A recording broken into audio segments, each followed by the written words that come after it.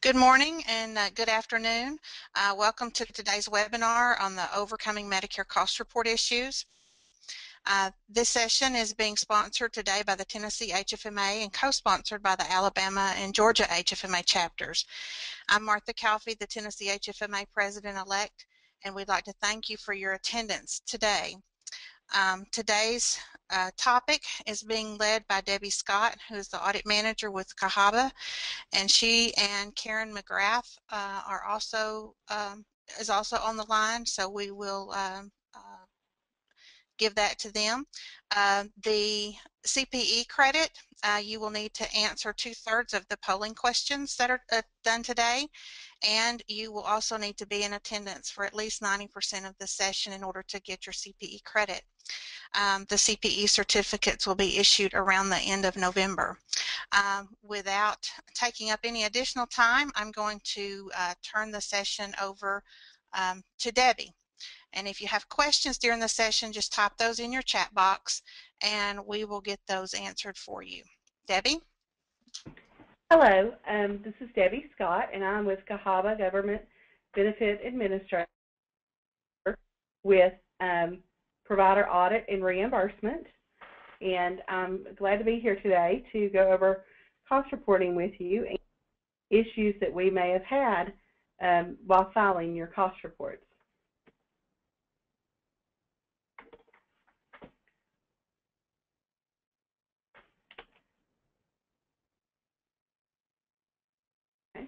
So today we're going to talk about the cost report receipt and tips for filing your cost report, amended cost reports, reopening issues, PSNR information, bad debts for Medicare cost reports, various cost report issues, RAC adjustments for PIP providers, the 2016 Hospital Wage Index and OMS review, and then we will have time for questions. As noted, I'm Debbie Scott, and I've given you my contact information and above with my email address, phone number, and fax number. If you have some questions, please feel free to contact me, and I will also be giving you other addresses for maybe more specific payment questions, that type of issues. I wanted to show you on our website we have a lot of information, and you go under Claims to Provider Audit and Reimbursement. And as you can see from this screenshot, we have various information about the audit process, due dates, filing cost reports, forms and instructions, mailing instructions. It keeps going down the line. There's reopenings, amended cost reports.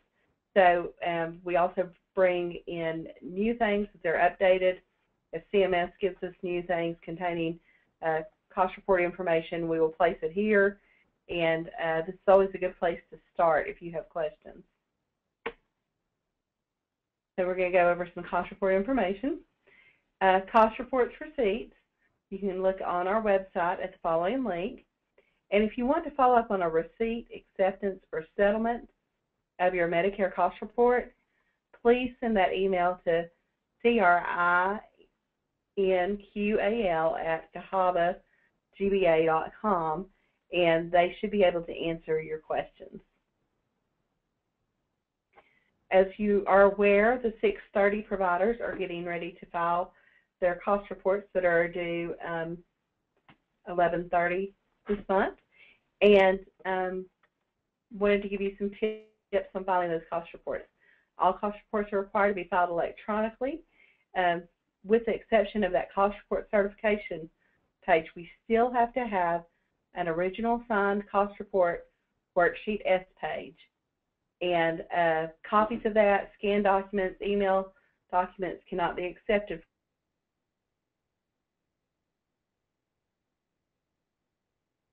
Certification page. If you owe money to the program, please please place your check at the top of the package. It's applicable. And also note on there your CCN number or identifying information, because sometimes we have trouble matching those checks with the cost reports because they are pulled out for deposit. Before you file your cost report, you need to go into the PSNR system and obtain your PSNR about within 30 days of the due date of the cost report. You'll get a reminder letter for any changes in your filing requirements. You should include a cover letter with your cost report, including a phone number. So if we have any problems opening your electronic media or with your information, we can contact someone. If you have password protected that, do not include the passwords in the package. You can either send a separate package with that password, once again ensuring that you're identifying your provider name and number, or you can send that password via our email address and ensure that you have properly identified the provider that it relates to. Please ensure that all your contact information, including the name, address, and telephone numbers are current, and that letters are sent, be aware that our letters are sent based on the contacts in the STAR system. So if you're receiving information that's addressed to John Smith and he left 10 years ago, the reason that you're still receiving that is you need to update your 855A with provider enrollment to get the most up-to-date contact information in there. If you do have problems with your software as you are filing your cost report, please be aware that we cannot assist you with those, and please contact your software vendor for help with those issues. If you're wanting to know who some vendors are, maybe you're new to the program, maybe you're changing vendors or considering changing vendors, there's a list of those excuse me, those approved vendors on our website. And I have given the link in our presentation. Just to give you some idea of the timing of when these cost reports are due and how long it will take. Once we receive your cost report, we have 30 days from the receipt of the cost report to determine if we can accept it or reject it. Once it's determined that it's accepted, we have 60 days to issue a tentative settlement. The exception to this would be providers who are tying out do not require a tentative settlement. As a general rule, 12 months from acceptance, we issue the final NPR. Hospitals with DISH are still on hold, or you may be held for audit. Right now, we are in about an 18-month cycle due to some workload changes from CMS. And so if you've got a 12/31/12 cost report and you haven't received your adjustments, you'll most likely be receiving those in the next few weeks. If you are selected for audit, you will have 4 to 6 weeks to provide documentation before we schedule the insurance conference. And we will contact you prior to that to ensure that we have the date set up for all of us to be able to work together. We receive a lot of amended cost reports. Those amended cost reports are required by us to be accepted or rejected within 30 days. You still have to file electronically, and we will maybe issue a tentative settlement amended within 60 days, so we make that determination. Amended cost reports are generally accepted by the audit managers, and usually only if the desk review process has not been started. If the cost report's not been scoped, we'll consider accepting those. There are times where maybe we haven't accepted due to issues that may not have been determined by CMS or issues that we are in disagreement about. Sometimes if we can accept it, we might consider those bad debt listings or new DISH listings if we're not too far into our process for further review. So if you have an issue and it's not accepted, we can let you know where we are in the process and if we still have time to maybe consider those items or not. If we do not accept that amended cost report, once we finalize the cost report, you have 3 years to reopen, and you can request reopening reopening to incorporate those as amended items if they are greater than $10,000. We do suggest that if you're sending an amended cost report or amended items, that those are sent within 8 months from your fiscal year end, about 3 months after your cost report is filed, just to ensure that we have not started the process. So, the later it goes into the process, the less likely that you will receive, that your amended cost report will be accepted. We have noted some issues with providers filing amended cost reports for the dish calculation related to the Alana case. That issue has not been addressed by CMS, and we've not been given approval to follow that decision. Last I heard, CMS may still appeal to the Supreme Court, and so those amended cost reports are not being accepted. Before I go on to the reopening policy, I would like to go with our first polling question.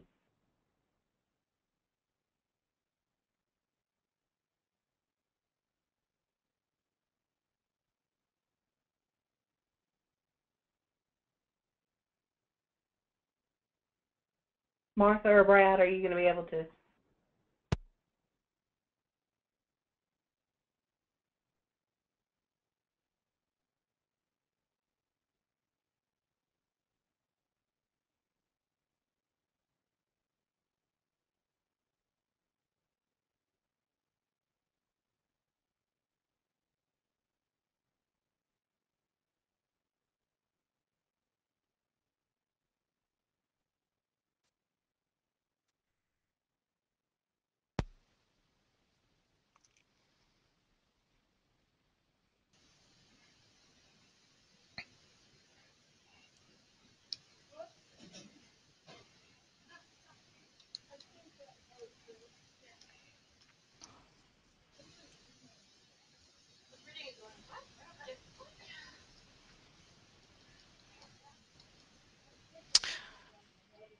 Okay, we've got just a, we'll close this one and share.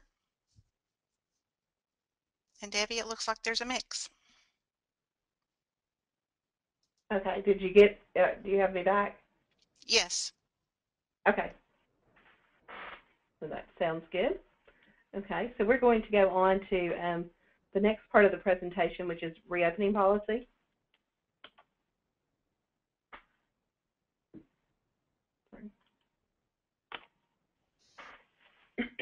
As noted previously, Cahaba requires a $10,000 reimbursement impact in order to grant a reopening request. That threshold applies to each provider individually and not chain provider cost reports which total $10,000 or greater in aggregate. Providers should always send a formal request letter with the reimbursement impact of your reopening. Our reopening process is paperless. Therefore, we do encourage you to send your reopening request to the email at reopenings@cahabagba.com, and that is an inbox with electronic documents to ensure a more efficient reopening process.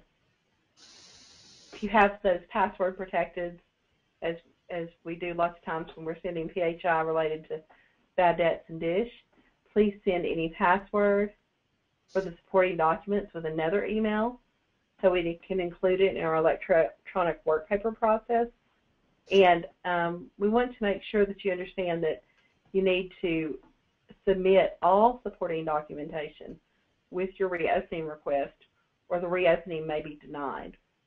If you request to submit certain documents, they're on the side of too much rather than not enough to support your reopening. And if a consultant is submitting a reopening request for you, the provider should include a letter stating that we may deal with the consultant on your provider's behalf, and you should send only one reopening request, not one from the consultant and one from the provider. As noted previously, please make sure all correspondence has your CCN number and your provider name on that information and the FYE, particularly in a reopening issue, that it is related to.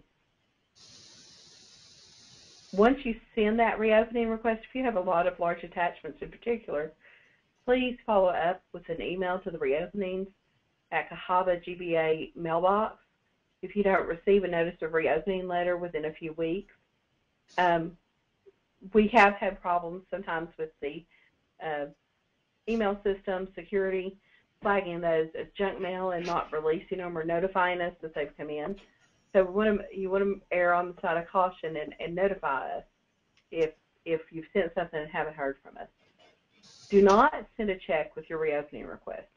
When we process your reopening, we may or may not grant it, number one, and we may not come to the same conclusion that you have come to. So if you're showing that you owe $20,000, we can process that there might be changes in the system, or we might have a disagreement in days or the bad debts, and it may be that we would say that you owed $15,000 instead. So until that reopening request is processed, we don't have a way to apply it. So please do not send a check with those. Which lets you know if you've been denied, CMS has become more strict with the MACs about accepting new omitted costs for bad debts and Medicaid eligible days not previously adjusted in a revised NPR. We have been instructed to limit subsequent reopenings to address only those items adjusted within the revised NPR. This relates to those cost reports that maybe were filed settled more than 3 years of the original NPR, and so you're wanting to add omitted costs or bad debts that the previous reopening didn't address those issues, and it's outside the 3-year window. We cannot reopen once that 3-year window is closed. So you have to make sure you want to get all that in your original reopening request, because you will not get time years later. If you have a reopening request for an issue that is in a jurisdictionally valid appeal, these are generally denied because these items must be addressed through the administrative resolution process, and those involve the Blue Cross Blue Shield Association and the Provider Review Board. If you've already filed an issue within an appeal and the appeal is active, please do not request a separate reopening for the same issue. There are 2 separate audit staffs working on these, and that can cause confusion and cause duplicate work. We're going to roll on into some appeal information here. If you do find that you need to file an appeal, those need to be filed within 180 days of your NPR, and those should be sent to the association with a copy to Cahaba, and you may send your copy to crappeals@cahabagba.com or via mail at the address below. All this information is on our website, so you can go there to get the association address. I believe it's also in your NPR letter. Next, part of filing your cost report is getting your PSNR online information, and we've had some problems with that in the past, and the not so distant past. As a matter of fact, just a few months ago, we were filing the 1231. So, as you're aware, this became live in February of 2009. It's used for all cost reports after 13109, and if you did have need of a cost report that was filed before 13109, you would need to send that email to psnr@cahabagba.com to request that legacy PSNR for those older cost reports. CMS Publication 100-6, Chapter 8, Section 10.1 eliminated the requirement for MACs to provide the PSNR unless the provider cannot access the system. It informs the contractor of this issue. Please be aware, if you wait until 2 days before the cost report's due, there's probably 30 other providers who have also done the same, and we may not be able to get it to you before the cost report is due. So if you're aware of an issue, contact us sooner rather than later. It's extremely important that you have registered for the IACs to access your PSNRs, and that you maintain your access. You have to go in there periodically to get that access. Otherwise, you'll get locked out. And there's more information on our website at the link provided. If you haven't already registered with IACs, I've given the link for that. And you must establish access to the PSNR. If you have questions regarding your IACs registration, we are not able to help you with those. So I've given you the help desk number and their email address. And there are instructions for the PSNR at the link below from CMS. So we're trying to give you as much information as possible to help you through this process. We suggest that you request your pay dates approximately 30 to 45 days prior to your cost report due date. So if you're about to file a 630, I hope you've already requested your PSNR. And you must sign on at least every 60 days to avoid your user ID being revoked. Please be aware that the first person to register from your organization is designated as security officials, and they can approve users but cannot access the PSNR.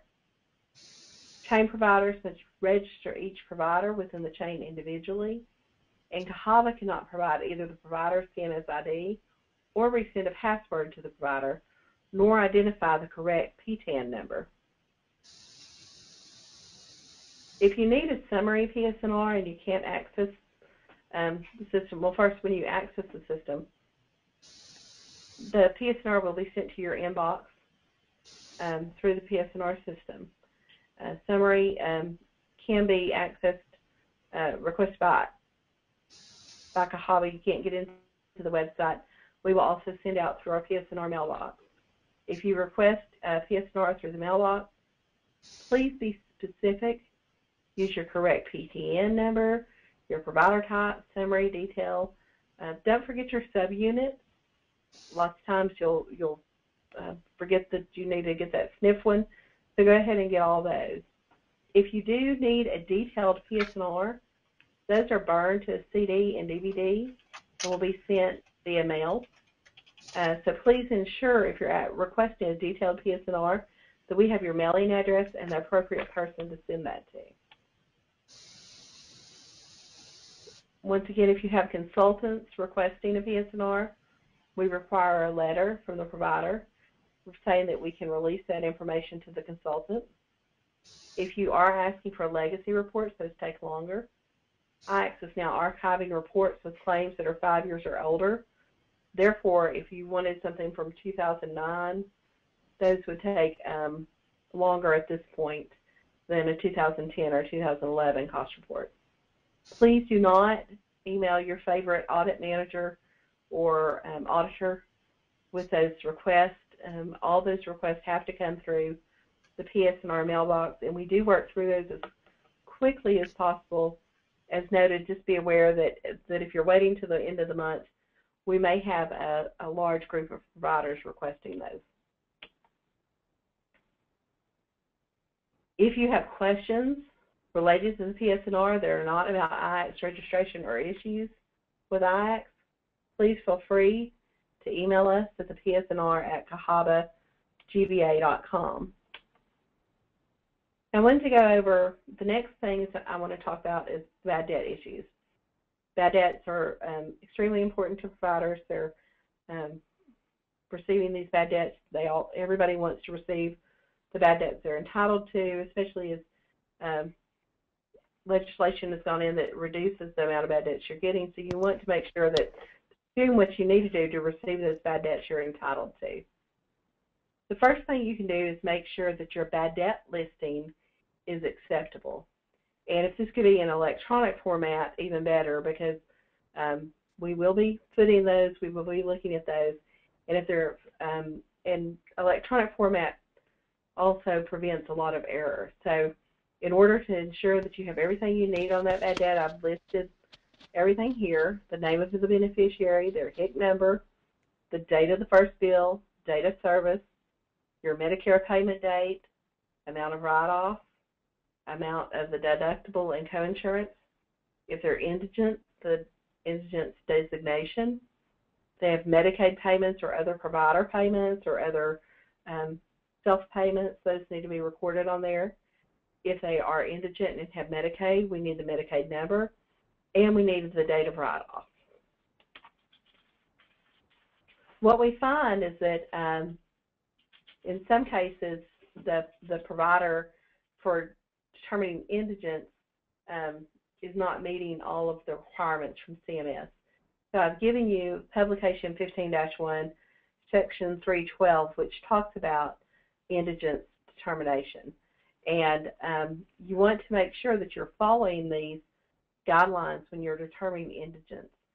This is what we're finding a lot of problems with providers is they're not supporting that the beneficiary is indigent. So we want to make sure that you follow these guidelines and do this. Listed those out. The indigence has to be determined by the provider, not the patient. So just signing a declaration that I can't pay this as a beneficiary is not proof of indigence. You should take into account the patient's total resources with an analysis of assets, liabilities, income, and expenses. And you should not take into account, or you should take into account, any extenuating circumstances that would affect the determination of that indigence. You must determine that no other source other than the patient would be legally responsible, a local welfare agency or guardian, and the patient's file should contain documentation by which the indigence was determined to back up and substantiate that determination. Once indigence is determined and the provider concludes that there's no improvement in the beneficiary's financial condition, the bad debt may be uncollectible without applying the Section 310 procedures. One thing we're looking at, we've noticed here for some reason, I don't know if there's a group offering this or not, but there seems to be a trend where providers are trying to determine indigence based on zip codes, and that is not acceptable from CMS. You still need to do a net worth. So even if they're in a zip code where 90% of the population is under the poverty level, you can't just assume that they are meeting indigence based on where they live. So you still have to do an analysis of net worth with that analysis of assets to liabilities, verifying the income. I've seen bank statements, copies of the SSI checks, and you want to make sure that that the provider is looking at that and going through that. If you do have a deceased beneficiary and you're wanting to write off those deductibles and coinsurance, you need to do an estate search. Most of these can be done online or documented. So one thing that we're finding is that you want a written documentation of that search. So if you do call the probate court, ask them if they have a form that you can complete to get that filled out by them, or other information from the probate court. They have an online service. Hopefully there's something you can print off from there to show that you've checked with the probate court on those deceased beneficiaries.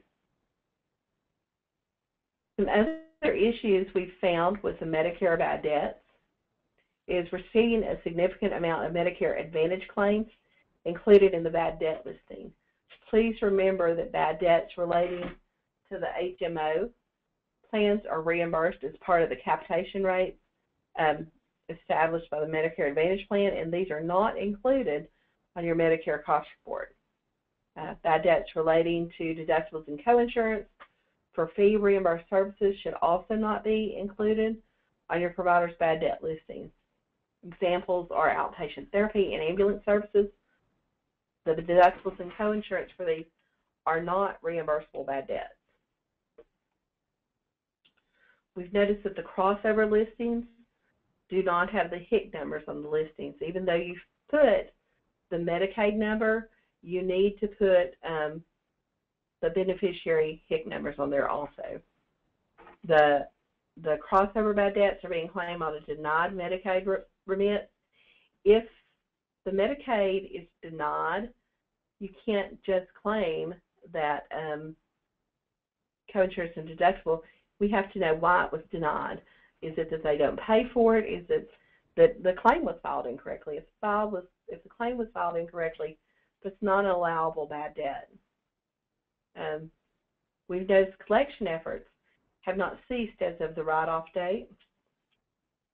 There's not support for billing of the beneficiary consistently for a minimum of 120 days. A lot of providers are saying that maybe the first bill is when they come into the office, well, or when they're leaving the hospital. Well, if insurance hasn't been filed, is that the first bill? Have you documented what you've given them? Have you estimated the insurance? So you want to make sure that the first bill is sent timely and within 45 to 60 days of date of service. So it's a balancing act there to make sure you have the proper information on there. As you're aware, starting in fiscal year 2013, legislation went through regarding a reduction of bad debts.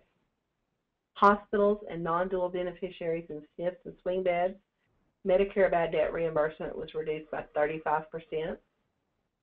ESRDs began a 3-year reduction with fiscal year 2013 by 12%, 2014 by 24%, and fiscal years thereafter by 35%.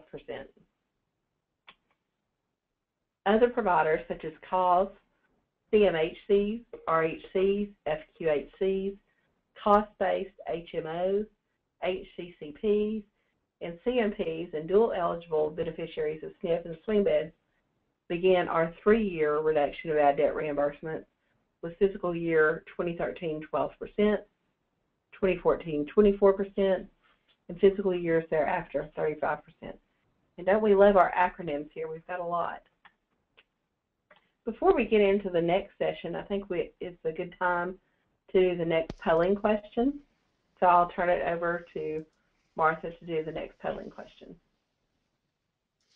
Okay, the next question is how many days must you collect on bad debts? The first response is 60, second 90, 120, 180, or you don't know or it doesn't apply to me. Again, if you're wanting CPE credit, please answer the question, whether it's right or wrong, and then we will, and also have to be on 90% of the time. And we'll leave this question open just a few seconds more.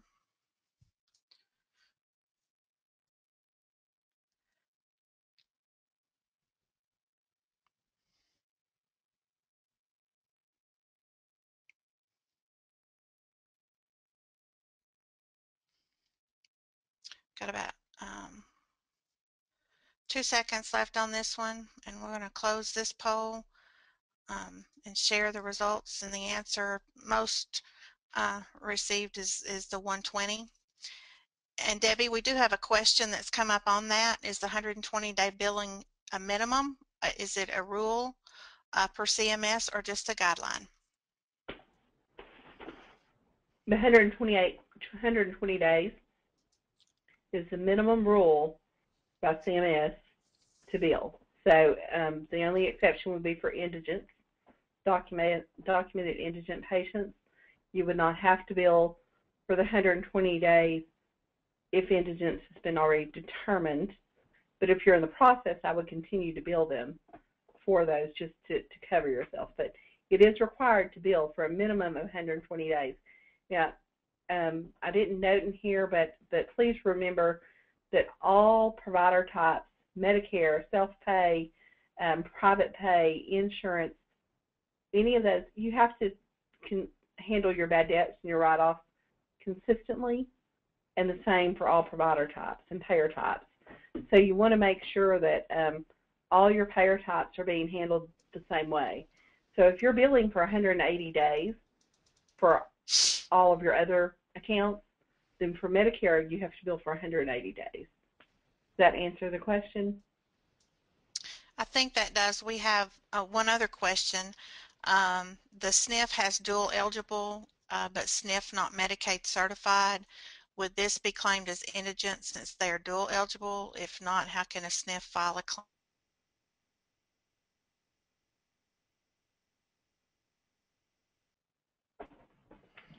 I'm not sure how they would do that. I think we've disallowed those in the past. So, A, a lot of times I think it depends upon the state and whether or not you can work with the state in order to allow them to bill with that. But I know several years ago there was the issue of the fact that it had to be billed to the state, and a lot of the nursing homes had to go back to their state and ask them how they could implement that. yeah, because there is a rule that you must bill for those secondary payers, even if you know that they're not going to pay anything. You must bill. So I'm not sure how that works, not being set up with them. So yes, I would go back to your state agency, because I think we would probably tend to disallow those if you weren't sending the bill. If you send the bill and it's denied because it's SNF or whatever, however that works, then we would probably allow. But there is a must bill policy from CMS that requires providers to bill for that secondary insurance. Okay, Yeah. I think that's all that we have right now. Okay, I'm not sure how many providers we have on the line that might be cost reimbursed, or maybe have subunits that are cost reimbursed, or areas with pass-through costs. But I want to go over a few areas about reasonable cost. Get my slide to go. So what we're seeing is all providers are required to properly report your costs on the Medicare Cost Report. Of course, call providers being cost reimbursed are focused on more often because it does have a direct dollar effect.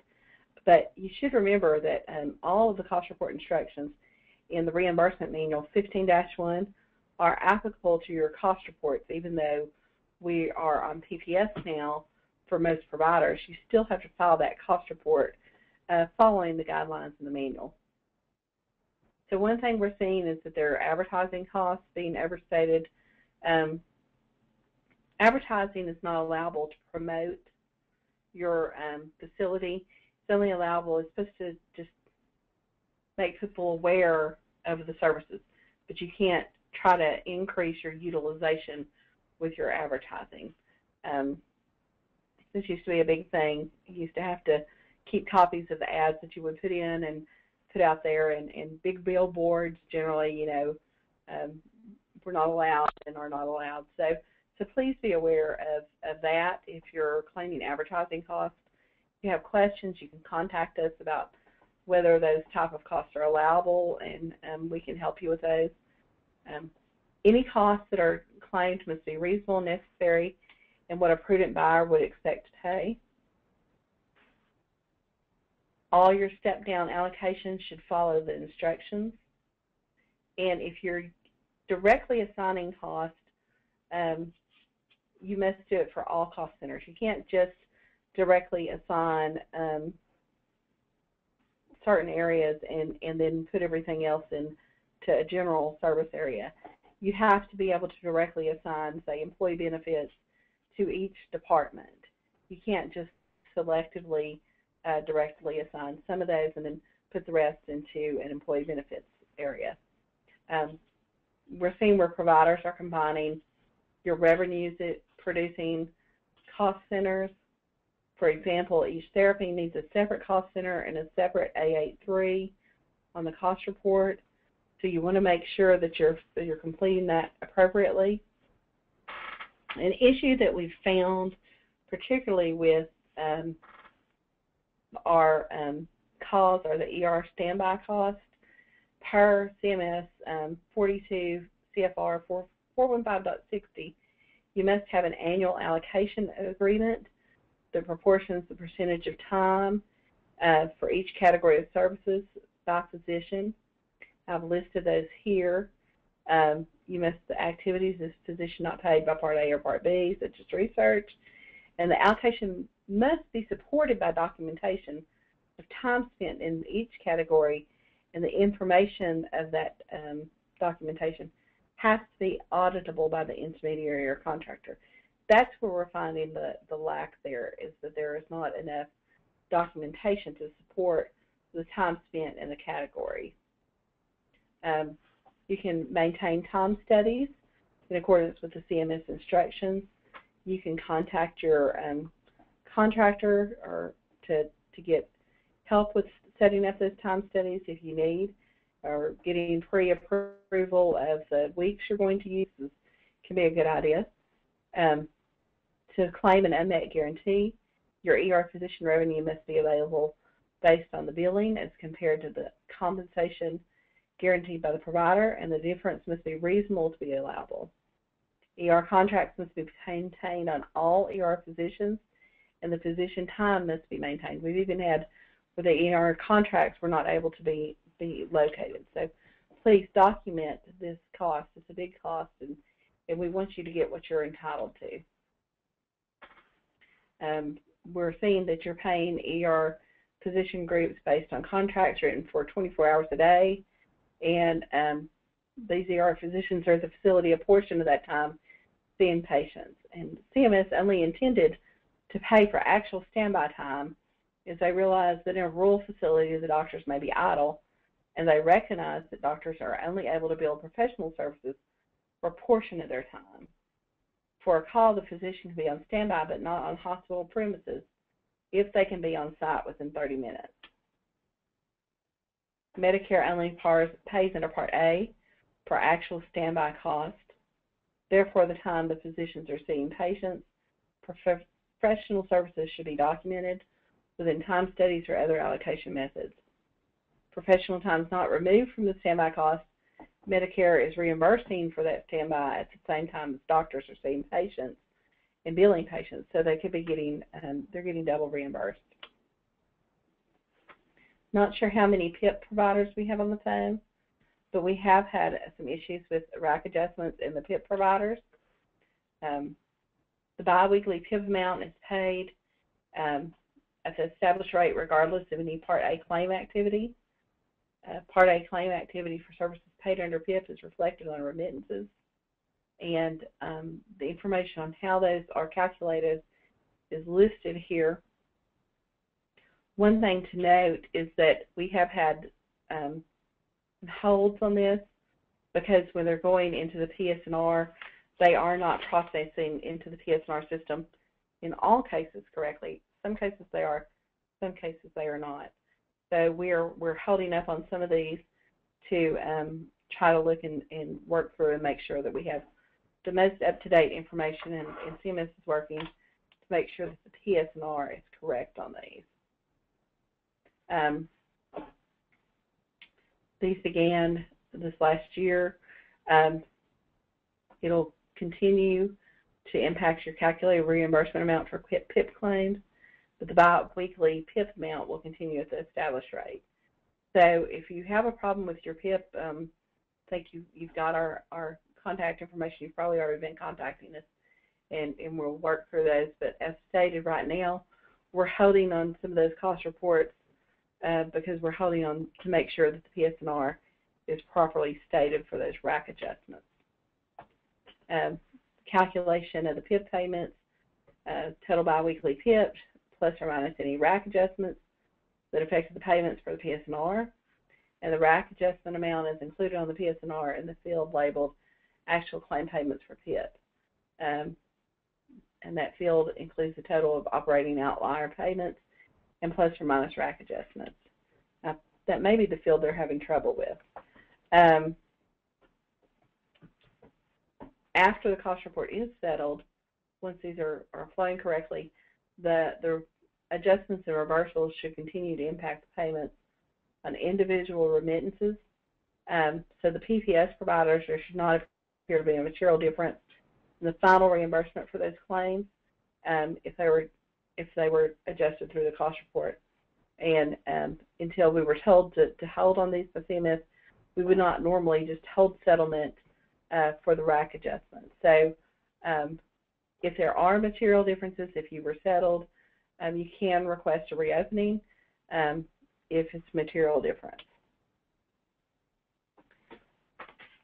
As you're aware, I'm sure that a lot of you have received requests for 2016 wage index and OMS, which started earlier this year than normal, than we have in the past. And it is a full year of OMS this year.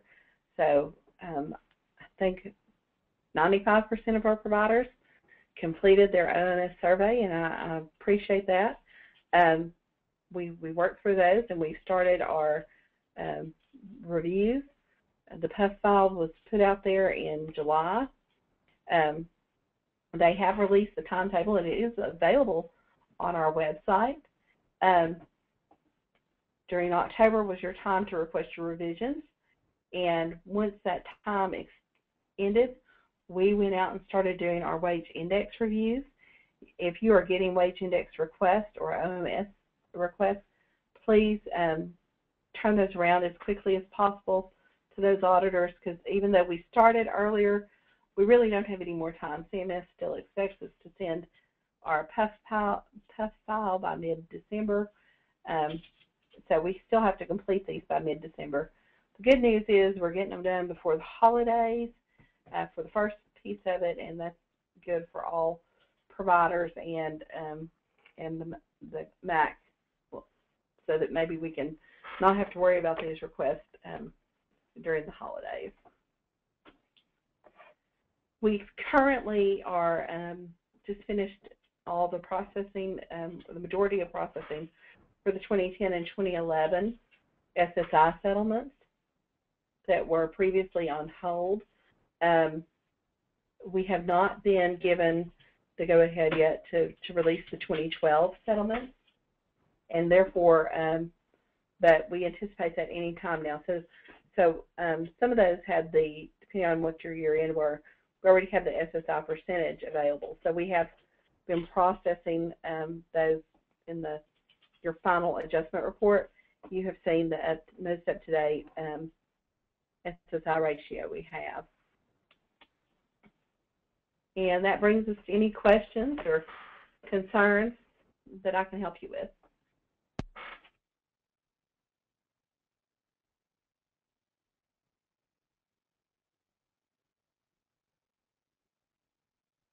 Oh, actually, we need to do our last polling question, I believe. I'm going to ask this question that we've got, and then I'll launch the polling question that we have.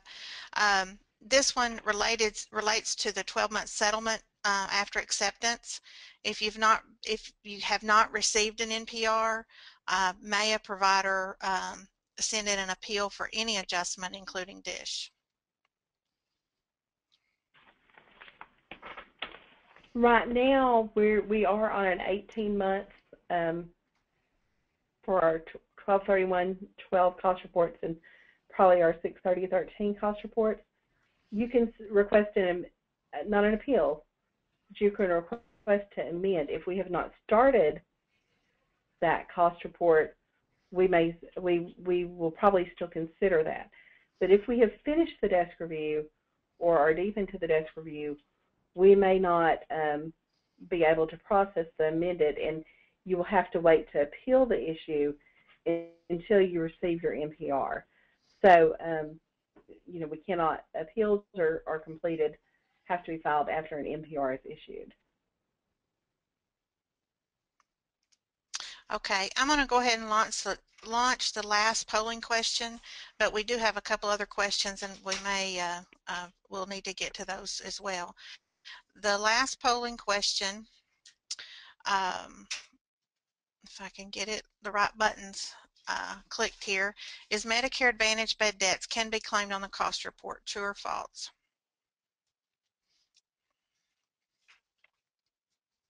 And we'll need to leave that open for just a few seconds here.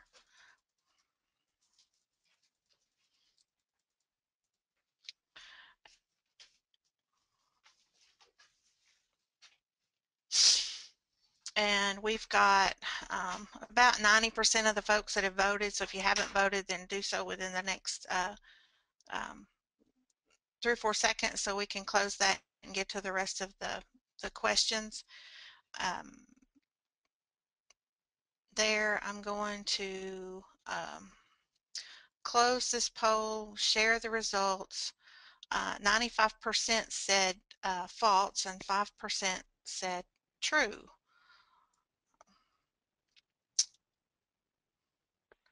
It is false. It is false. The other question that we have, Debbie, is a PSNR issue regarding hospitals in the bundled service demonstration models. Has Cahaba received any guidance from CMS when this will be resolved, since our 2013 cross reports has not yet been filed?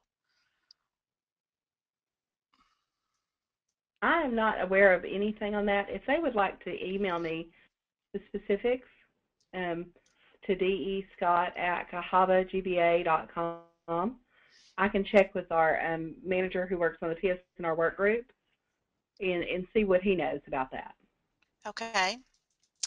And then a couple of RHC questions. In an RHC, which transportation costs are allowable and what is not allowable? You are not supposed to pay to transport patients in an RHC, so I wouldn't generally expect to see transportation of patients in an RHC. There may be costs related to a provider going between the clinic and a SNF, so those costs may be reported as transportation. And but please be aware they should be reasonable.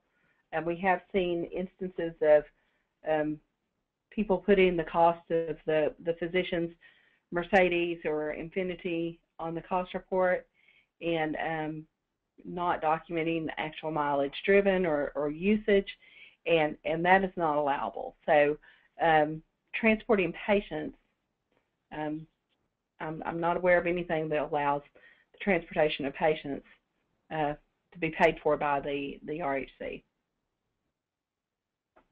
Okay. The next question relates to an RHC possibly as well. Now that the CDC recommends both the Prevar 13 and the Prevar 23 for some Medicare patients, are those allowable for RHCs? I think what I've been reading is that those are going, CMS is still looking at how they're going to pay for those outside the RHC, so in a Part B setting. You can claim them, I believe, in a limited amount on your cost report, I think. And I'm not a clinical person, so I apologize. But I think one of them is recommended like every 5 years.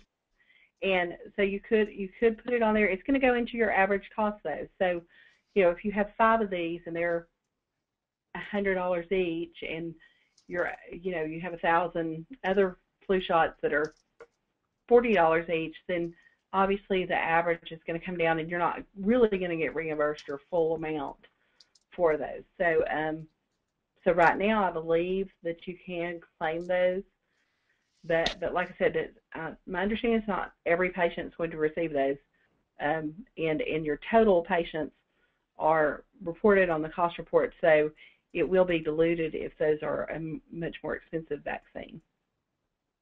Okay. And then I think that's pretty much all. You did have Renee Roan is on the call, and she did offer up the answer on the appeal issue with the 12 months and said that they can appeal, but she believes that CMS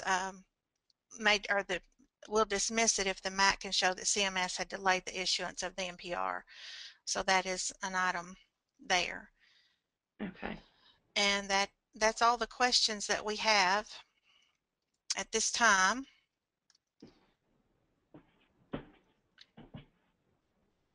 And if there are no other questions that we have, there was some housekeeping items regarding CPE certificates. Those CPE certificates will be emailed to you, and it will be emailed normally around the end of November. It takes us a little time to process our responses and results. And so with this. Debbie, I'd like to thank you for sharing the information for the cost reporting with us today. And the participants, I thank you for attending this session. You should be receiving an evaluation for the session, and if you feel free to comment on other seminar topics that you would like to hear. We continue to have Tennessee HFMA has a Tennessee Trains on Tuesdays. That's the second Tuesday of every month. Our next topic will be Tuesday, December the 9th. It's EHR audits, opportunities, and roadmaps. And you can find out more information on that on the Tennessee HFMA website, which is tnhfma.org. And so with that, Debbie, again, thank you very much for doing the session for us today. And the attendees, thank you for attending. Thank you.